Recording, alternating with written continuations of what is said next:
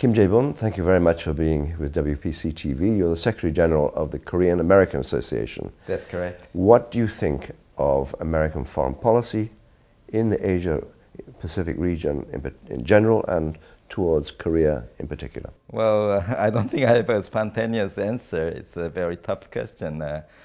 But as all the other countries' foreign policy fluctuates, the United States, the big country, also moves a little bit.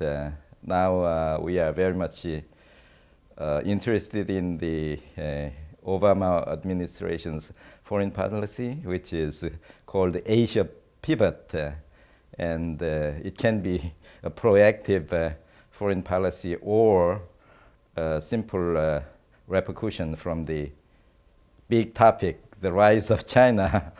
So, is it a helpful pivot? Yes, for the Republic of Korea in particular, I think it's quite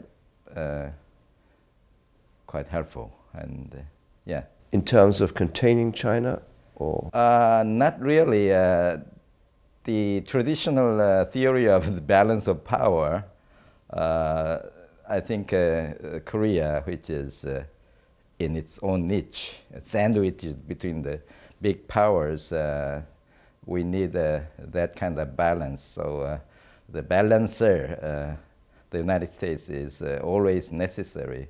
And particularly in the era of sequestration, many people are concerned about possible removal of the U.S. presence from Asia. So I think it's quite helpful for its allies, not only Korea, but others, the United States presence and its pivot policy. Yes. Kim Jaebum, thank you very much. You're very welcome. Very nice to meet you.